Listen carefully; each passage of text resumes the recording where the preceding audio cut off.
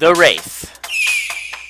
The Wraith is very similar to the red bat and the monkey in that you want to see how many spaces are between you and the Wraith. And you want to see if they're odd or even. In this case, even, so you can kill him.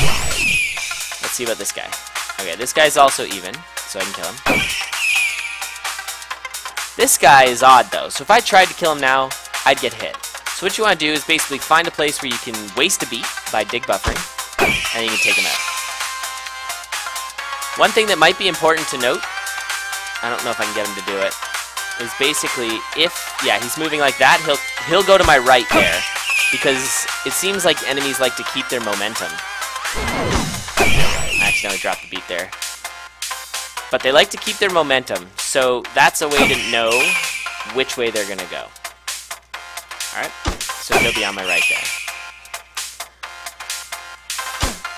Perfect. And that guy was even, so I could go after him. That guy's odd, so I have to dig buffer. There you go. And that is the Wraith.